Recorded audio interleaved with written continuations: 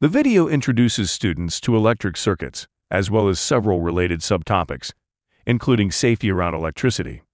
We define what an electric circuit is by using familiar examples.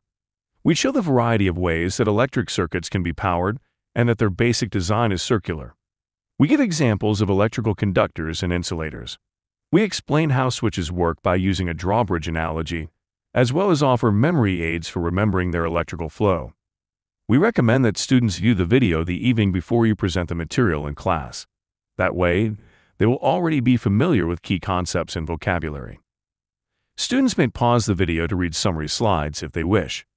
The video's free engagement worksheet is available in many formats, including paper, as well as digital ones, such as Google Forms and Canvas. Digital formats let you quickly identify common errors, and they may automatically enter individual scores into your gradebooks.